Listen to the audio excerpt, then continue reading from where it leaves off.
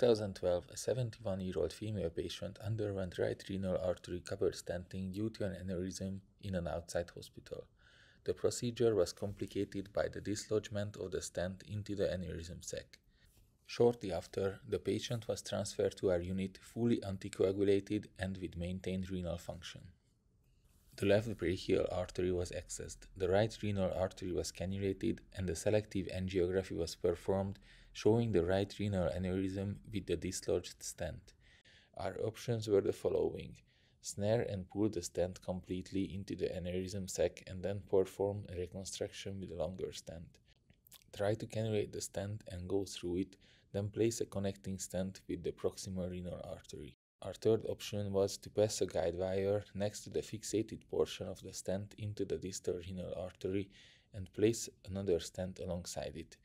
Additionally, embolize the dislodged end of the stent if needed, or pack the aneurysm with coils to support stent deployment.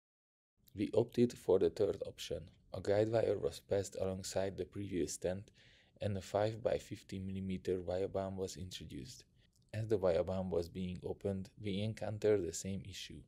The stent protruded into the large aneurysm, forming a V-shaped kink. The phenomenon is called bowstringing. The wire band stent opens using a pull cord mechanism that pulls a thread on the distal end of the graft to release the stent from the delivery shaft. This essentially opens the graft from distal to proximal. Bowstringing can occur due to several issues. The stiffness of the guide wire is not enough to provide adequate support. Too rapid opening of the graft can cause it to slip out from the landing zone and open in the cavern of the aneurysm without side support. The flow in the aneurysm pushes it inside the sac. The angulation builds up too much tension that kicks the stent out into the sac with a spring-like mechanism. In this case, with the retraction of the guide wire, we managed to straighten the graft. Care must be taken not to lose the wire purchase in the distal part of the artery in this case.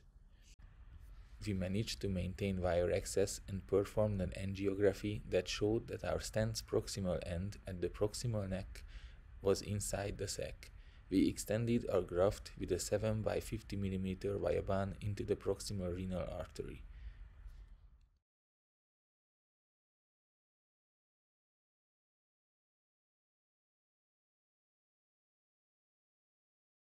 Control angiography demonstrated some late filling of the sac, so we performed balloon angioplasty at the sealing zones.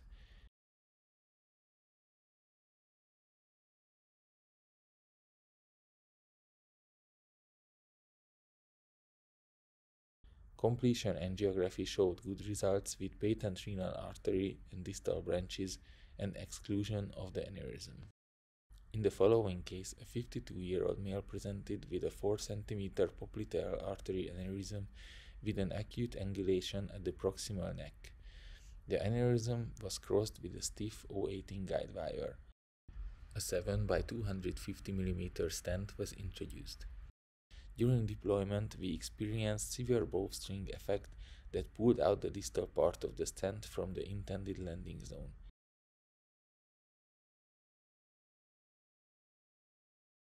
This was managed with the same technique, the pullback of the delivery system and the wire.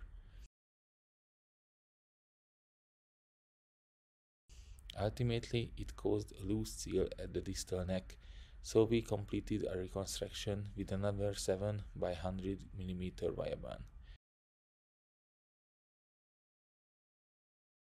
We attempted to straighten the proximal kink with a balloon angioplasty, but the results were moderate, so we deployed a 7 by 90 mm VBX balloon expandable cover stent here. This was post-dilated with an 8 mm balloon.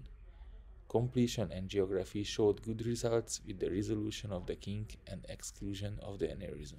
It is controversial and undoubtedly unusual to use balloon expandable stents in the extremities due to the risk of compression and stent fracture.